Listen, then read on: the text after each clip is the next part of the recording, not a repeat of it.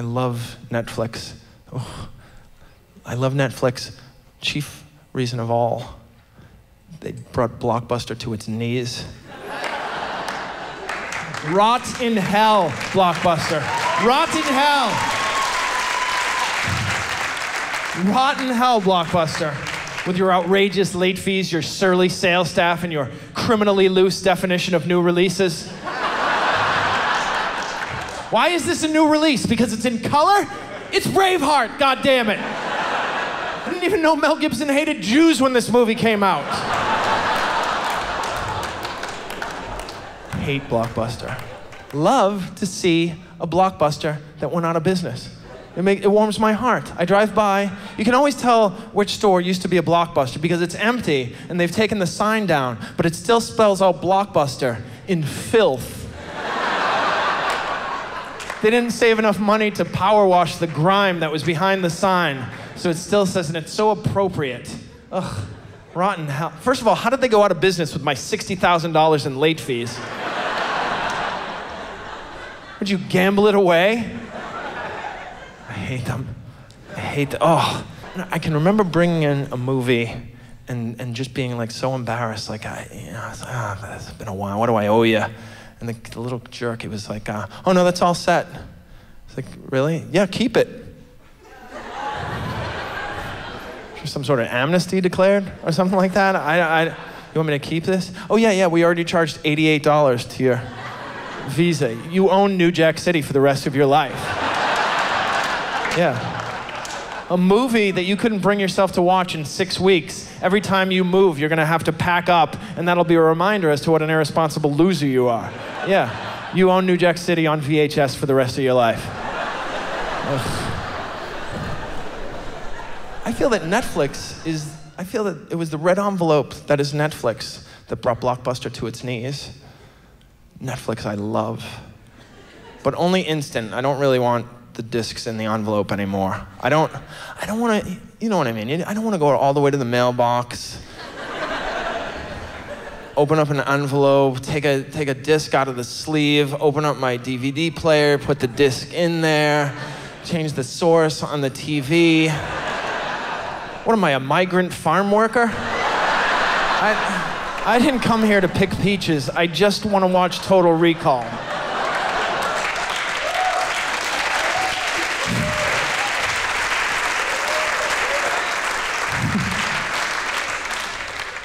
My goodness, I love Netflix.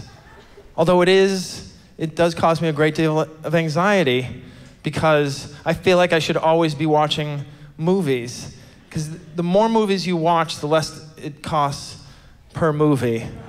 There's like that buffet mentality. You know how when you go to a buffet, you figure out how much it costs and then you're like, all right, I'm not losing to the buffet this time. I'm gonna beat the buffet. Because the more movies you watch, the less money it costs per movie. So in this economy, if you're not watching a movie, you're losing money. I have like 236 movies on my queue, and I feel like I should always be watching movies. Like if I wake up in the middle of the night and I don't fall directly back to sleep, I'm like, I've been up for an hour and a half. I could have watched Toy Story 3 by now. This in this economy, it is a sin to not be watching a movie when you have Netflix. And I just keep adding more and more movies, and I don't watch enough of them because so many of them are depressing documentaries. And that's my fault because I gave Food Inc. 5 stars. And it deserved all 5 of those stars, but it's a very depressing documentary. And now Netflix recommends similar documentaries. Like Netflix feels that my genre is animal cruelty. For instance, I've had one movie in my queue for 14 months now. It's called The Cove. Exactly. That's the exact reaction to even hearing the name of this movie. Because if you don't know, it's about dolphin slaughter. Yeah, I haven't seen it yet either, but it sounds hysterical. Dolphin slaughter? I am unequivocally more understanding of manslaughter. Right? There could be a situation where the guy had it coming. He was talking shit. But a dolphin cannot talk shit. A dolphin can't frown. A dolphin can only give you the most beautiful, sweet smile. And he's being slaughtered. All a dolphin wants to do is jump through hoops, defuse torpedoes, and rescue fatigued swimmers. And they're slaughtering him. And Netflix feels this is the ideal recommendation. It's a top picks for Gary. I'm Gary. Netflix recommends The Cove. Oh, thanks. Yeah, we think you'll like The Cove, based on your interest in Hotel Rwanda and Flipper. You like Schindler's List and Finding Nemo. Free Willy and the Killing Fields. The Cove is right up your alley. I think you're really going to enjoy The Cove. Netflix, are you kidding me? 6 Fridays ago. When I tell you what happened, you'll be like, oh yeah, I'd commemorate that every Friday. I found a $20 bill in an old coat. A 20. A 20. Made my weekend. My plans changed.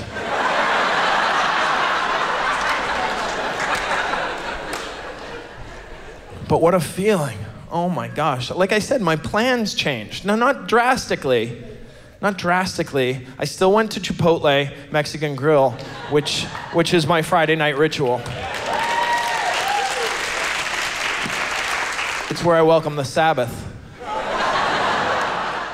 But here's how it changed. I brought my best friend, paid for him, baller.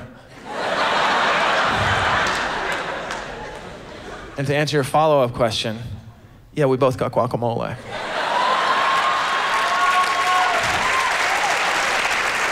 Unprecedented. Unprecedented. I never get the guacamole. I've ordered it, but then when she says guacamole is $2 extra, I immediately start backtracking. I'm like, yeah, you're right. I was being impetuous. I don't know what I was thinking. I got caught up in the moment. There's no reason for me to get, no, I'll just, thank you. Thank you very much. You're absolutely right. Can we never mention this again? And then she says, mention what? And we share a laugh. There's also part of you that thinks, what am I wearing that she thinks I can't cover the guac? What kind of vibe am I giving off? She doesn't mean to be condescending, but isn't it implicitly condescending for somebody to look at you and decide that $2 might be a deal breaker? Guacamole is $2 extra. Do you want to call your bank, maybe? You want to check your balance because guacamole is $2 extra. By law, they have to, by Mexican food law, they have to tell you that guacamole is $2 extra. It's part of the Condiment Surcharge Disclosure Act of 2007, where they have to tell you guacamole is $2 extra. And usually, I don't get it. But because I found a 20, she told me it was $2 extra, I didn't bat an eyelash.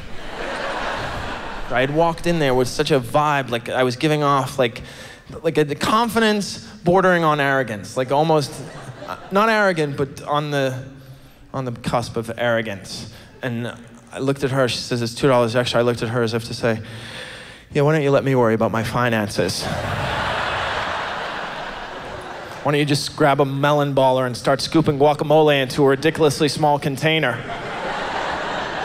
Why don't you let Gary Gulman worry about Gary Gulman? I'm Gary Gulman. Well, no, it's been a minute.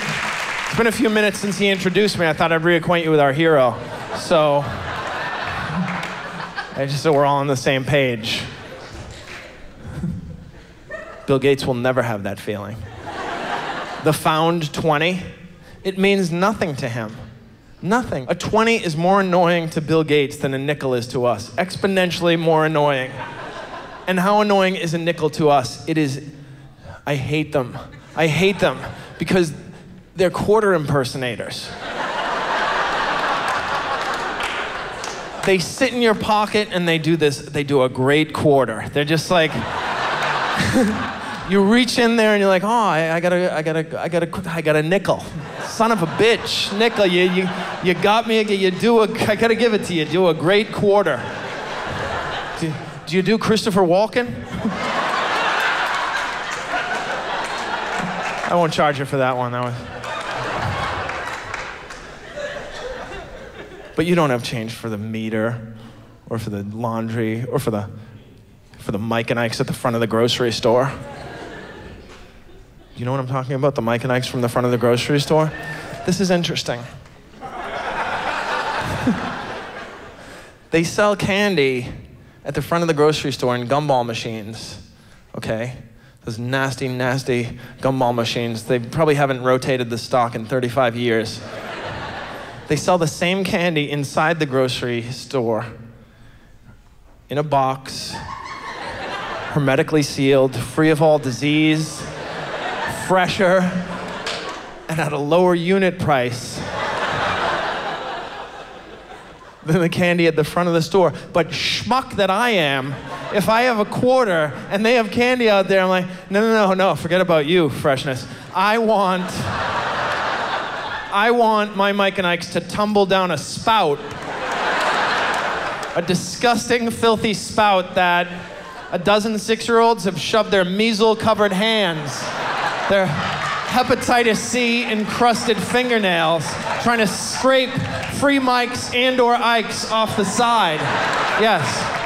If I'm gonna eat Mike and Ike's, I want to eat my Mike and Ike's the same way a petting zoo llama would eat his Mike and Ike's. Let's talk about how wealthy Bill Gates is for a little while, because I've become obsessed with this man. It's just, I used to think Donald Trump was the richest man in America, and he's not even close to the richest man in America. Bill Gates is the richest man in America, and it's a blowout. He is worth $59 billion. $59 billion. He makes everybody in here look destitute. And I know, even if you're like, no, it's okay, I'm a billionaire. No, fuck you, you are broke compared to Bill Gates. We have nothing in common with him. He has nothing in common with your run-of-the-mill garden variety, single-digit billionaires. Like, most of your billionaires, let's be honest, have $1 billion. They're what I like to call barely billionaires. Whenever I'm introduced to a billionaire as a billionaire, and it turns out they've only got $1 billion, I always say under my breath, barely.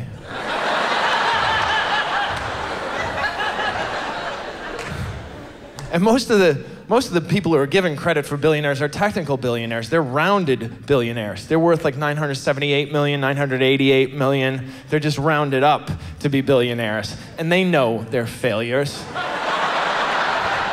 They'll correct you. They know. I really thought Donald Trump was the richest billionaire. No. He doesn't have $59 billion.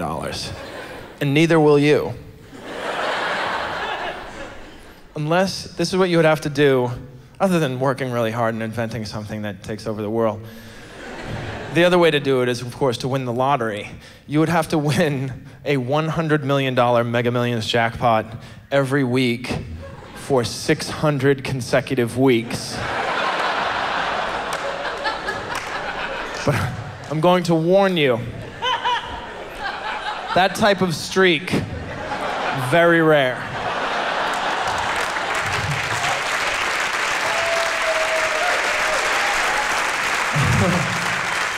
Almost unheard of. It's very... But that's what that man is worth, $59 billion. And Donald Trump, on the other hand, he's worth, this is great, $2.9 billion. Oh, what a loser. What a loser. $2.9 billion. That's less than 5. You round down less than 5. Essentially, he's worth, in my calculations, he's worth $0 billion. He's worth $0 billion. And yet you're fired, you're fired. You're broke. Shame on you. You should be embarrassed. Walking around humiliated all the time because you can't tell me he's not competitive. He's gotta be. These people have to be maniacally, mentally ill competitive. They have to be in order for me to cope with their success. They have to be. Otherwise, if they're regular people, then it's gonna kill me. That will destroy me. I have to be convinced that they're mentally ill. But I think Donald Trump, there's no question, this man is maniacally competitive, and it kills him that Bill Gates is beating him 59-3. It kills him. It kills him that he's losing by 8 touchdowns. 59-3. Bill Gates. He can condescend to Donald Trump. That's got to be the best part of being Bill Gates, is talking down to Donald Trump. Sees him at a party, goes up to him. Hey, what's up, Trump? Just looks at him with that disdain that nobody else really can. What's up, Trump? You sicken me. You're so tacky. You're so gauche. I made $59 billion. And I call my business Microsoft. I don't call it Gatesware. You egomaniac. You put your name on everything. Trump on everything. It's not underwear. You're not going off to summer camp. Stop it.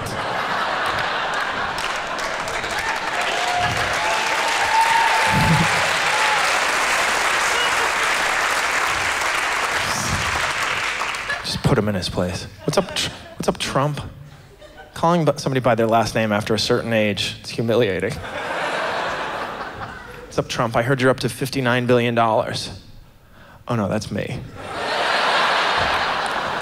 But I'm sure you knew that. No, I'm just kidding with you. Listen, Trump, $2.9 billion is a good start. Seriously. Seriously. It's almost 3. And I'm gonna tell you something. I think it's adorable. I think it's so quaint that you still keep track of the points. 2.9.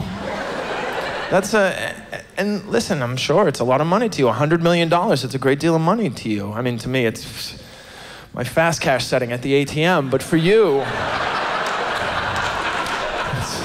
it's my walk around money, but for you, it's a significant chunk of change. Good for you. Hang in there, man. Keep swinging.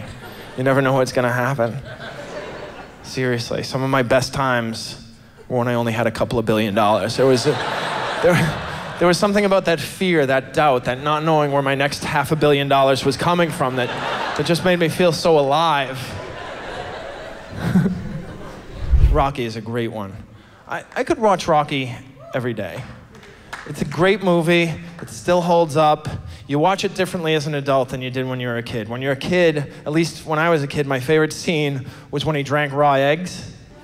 Puts 5 raw eggs in there, yolks and all, chugs them. And I used to go crazy. I'd be like, oh my God. That's how he's gonna beat him. That's his spinach. That's his secret weapon. And I watched it recently, and I said out loud, by myself, that's not good for you at all.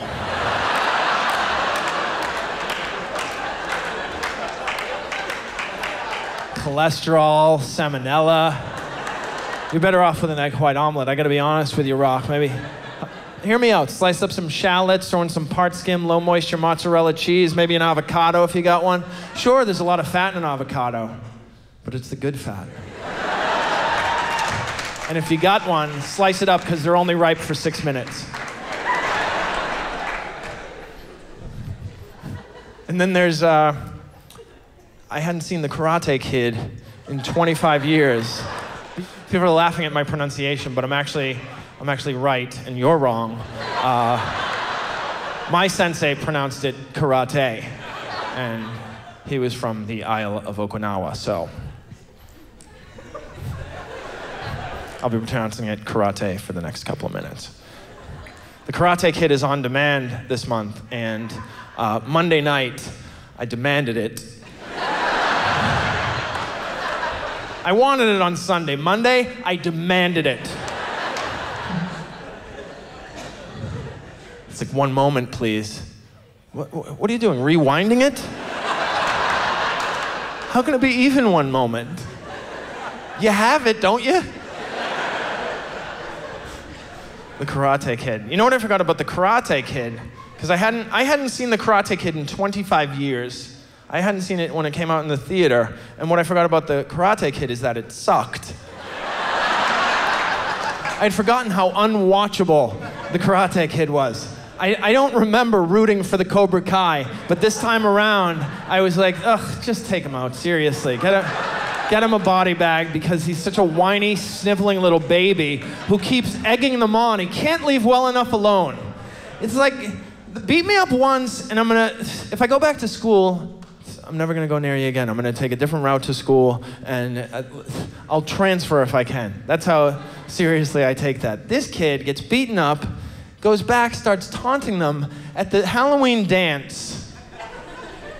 He goes into the bathroom, and the Cobra Kai are rolling joints dressed as skeletons. Is there any more frightening image?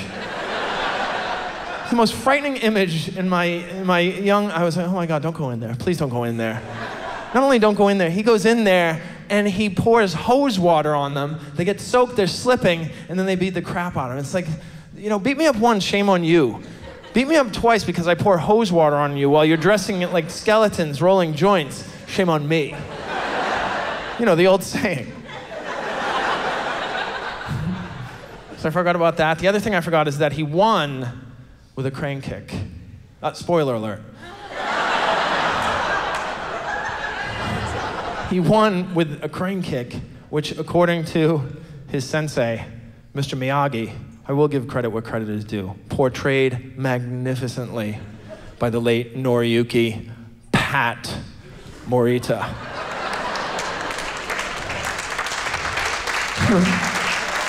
Pat, as we all know, the most common nickname for Noriyuki. Remember in first grade when your teacher would get to a Noriyuki during roll call, and she would say, Noriyuki, here. Noriyuki, do you prefer Noriyuki or Pat? And he would nudge his friend and be like, is this bitch crazy? Pat! Pat! So according to Pat Morita, the crane kick, and I quote, if do right, no can defend. If do right, no can defend. And I believed that. For 25 years, I believed that. But upon a second viewing, with the aid of rewind, slow-mo, and pause, well, I found that claim to be not only grammatically incorrect, was also karatically incorrect. What I assure you is, even if do right, can defend. Can defend, indubitably can defend. Hey, it's not easy, I'm not gonna lie to you, but if you're aware of a couple of keys, you can defend the crane kick. Here we go. 1, do not sprint face first into the crane kick. That is huge. Keep your grill away from his kicking foot. Figure out about how far he can reach with his foot. Draw a line if you have to. Stay behind that. But of course, that begs the question, how do I know that the crane kick is coming? Fair enough. Fortunately, he very subtly telegraphs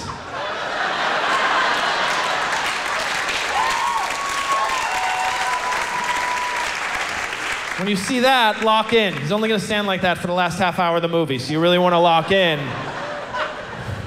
And then you can defend the crane kick. And then, how else do I save money?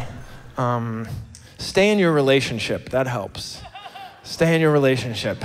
And I know, sometimes it's not easy. I mean, I was in a bad relationship. I slept on the couch so much. But here's the thing.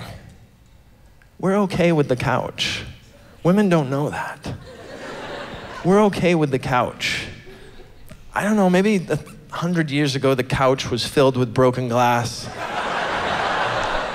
and upholstered with human hair and burlap. I don't know, but they've made quite a bit of headway in sofa technology over the years. I mean, you wedge yourself into the corner of a good sectional. For tranquility, it's rivaled only by the womb.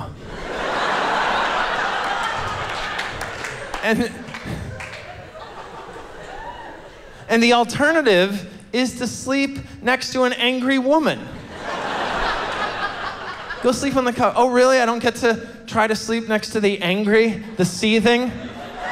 That's my punishment? I can't fight off the vibe of resentment on your side of the bed? You can feel that. You can feel, yes, if you have a posture Tempur-Pedic and you jump on one side, you can't feel it on the other side. But if somebody is plotting your murder on the other side of the bed, you can feel that. That is palpable.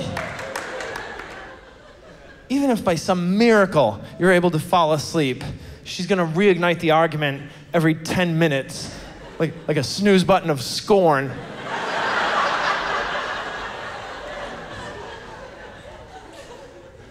Go sleep on the couch.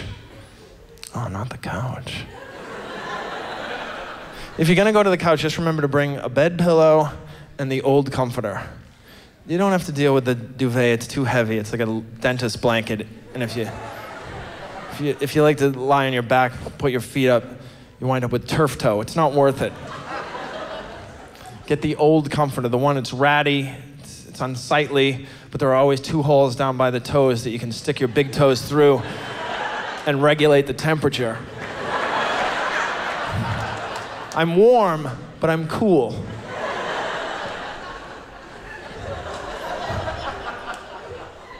The only thing is that my only advice is fight it. When she says go sleep on the couch, fight it so that you don't blow up your spots. So that she's comfortable sending you down there for the next argument. She's like, why don't you go sleep on the couch? Not the couch. Please, honey, please, not the couch. Please, please don't banish me to the room with the biggest TV in the house. Please. Please, it's too close to the kitchen with all its hot and cold snacks. Please.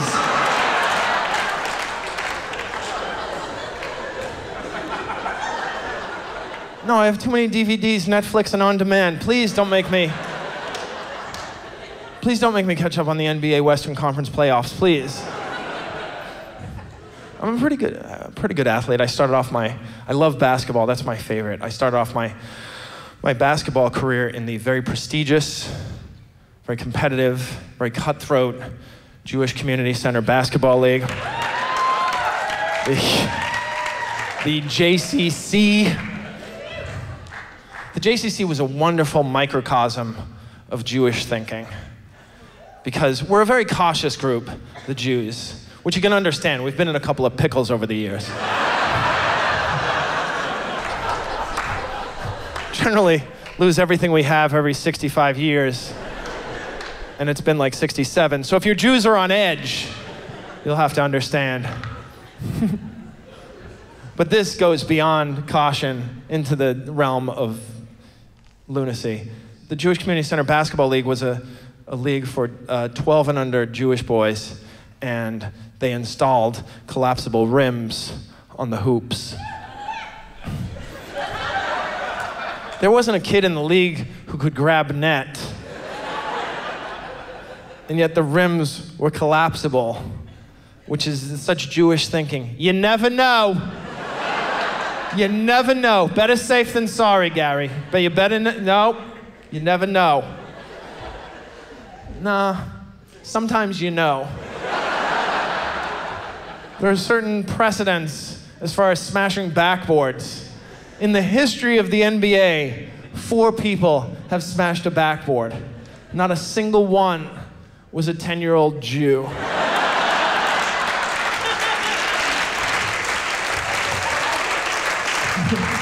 More 10-year-old Jews have played Chunk in the Goonies